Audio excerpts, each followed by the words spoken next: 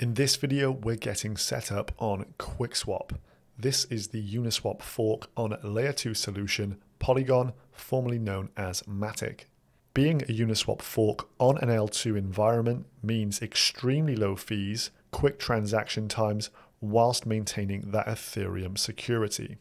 So in order to follow along with today's video, you're going to first and foremost need to know how to use Metamask. If you don't know how to use Metamask, come and check this video out down here. You're then going to need some Ethereum on that Metamask account and some Matic tokens as well. Just like Ethereum is the gas of the Ethereum network, Matic is the gas of the Polygon network. Polygon is the leading L2 solution, taking some of the strain from Ethereum right now, and it looks like it is winning that L2 race. With Ethereum around $300 billion in market cap, could we potentially see a 10% capture of that market share by the leading L2 solution? We'll have to wait and see. But we do know that as the L2 environment improves, so will the dApps that are built on top of it, and the potential for network effects to develop really grows. So it's no surprise that a DEX protocol would take off, and leading this race right now is Quickswap.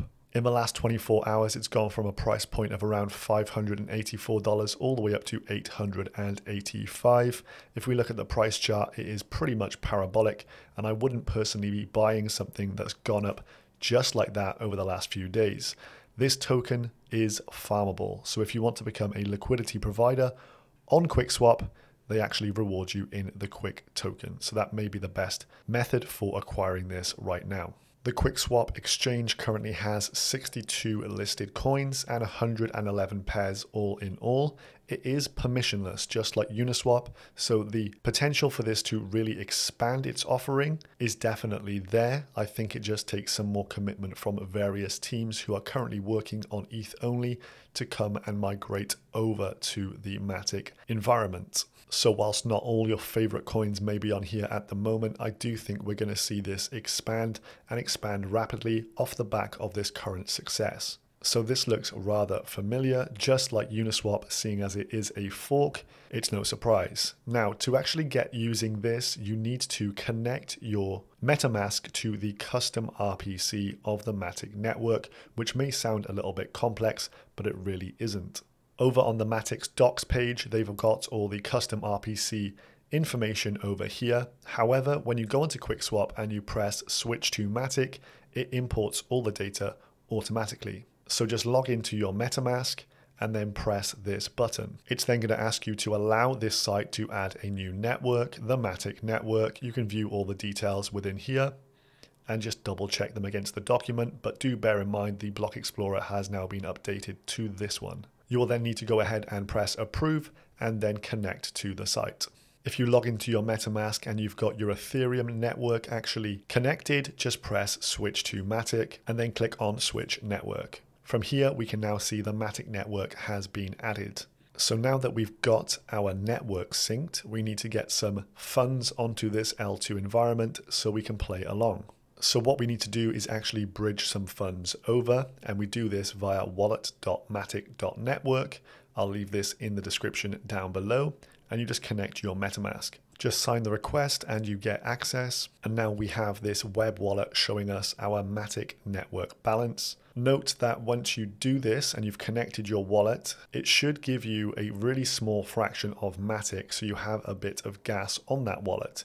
It did take over 1 hour for that to appear for me, so do bear that in mind. You may just be better off having Matic already on that Metamask. Now we need to move our funds over, so we're going to click the button by here. And in this example, I'm going to transfer some Ethereum. So I'm going to put over 0.1 ETH. If I click on transfer from here, it's going to tell me it takes around 7 or 8 minutes. I'll press continue and continue again. It shows us the methodology, so using this POS bridge.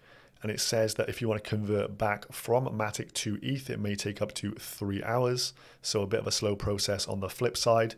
and then the estimated transaction fee is around $28. Note down the bottom here, it asks you to connect to the Ethereum mainnet. So currently I'm in Metamask, but we're trying to process an ETH transaction, so we just need to flip back across. Then we can press continue once more and then pay that gas fee. So this is going to take a little while to go through. So in the meantime, I want to show you how to add custom tokens to your Matic account. There's two ways we can actually search for the custom tokens. You can go to their main explorer and then tap in the relevant coin.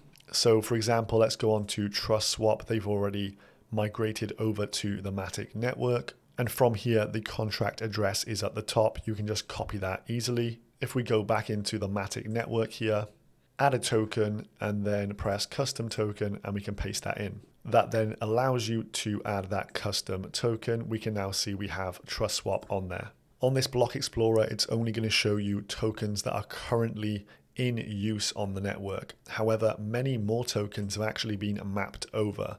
So this is a process where they map an ERC20 address and create a Matic compatible version. So I'm going to add reserve rights. Going to click that from the list here that I've searched for, and then find the Matic address and then copy it.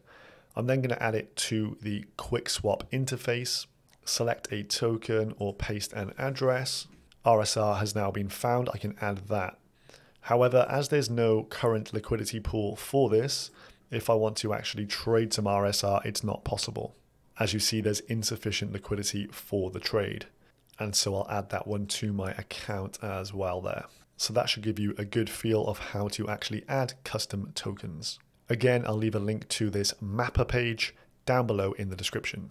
So my 0.1 ETH has now gone through. Bear in mind, you are going to pay an Ethereum gas fee. So it was around $22 for that transaction to go through.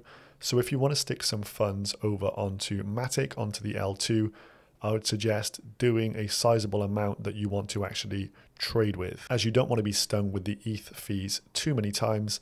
After all, this is the reason why we're migrating over to Quickswap. So now over on Quickswap, we need to switch to the Matic network. And from here, we can see our balances. We've got 0.001 Matic and 0.1 ETH. As I mentioned, those Matic just automatically populated in my account after about an hour from when I connected my wallet to this Matic web wallet. So if I wanted to make a trade on Quickswap now, like on Uniswap, we have to approve the transaction. Typically, when I do this on Uniswap, it costs me around $7. On here, the transaction fee is 0.000049 Matic. So this comes in at less than a penny, so literally next to nothing. And then when it comes to performing the swap, the gas fee is 0.00026. And so again, that is under 1 penny. Then if I pop onto Uniswap, connect to the Ethereum mainnet, you will see that the same transaction, 0.05 Ethereum to Aave, is a cost in gas of $96.38. So there we have it. That's how we interact with the Matic network via Metamask. We bridged some funds from ETH to layer 2 and showed how to swap on Quickswap with next to no fees. This makes it thousands of times cheaper than using Uniswap, and so I believe we will see a real surge of usage on the Quickswap Dex and the Matic network. I think it's just a matter of time whilst we see this get built out. Now, if you want to see further tutorials on Quickswap, comment down below what you would like to see next. Do you want to see some yield farming and being an LP, and how we go about earning some of those Quickswap tokens? If you're new here and you got value from today's content, make sure you subscribe, and I will catch you in the next one. Goodbye.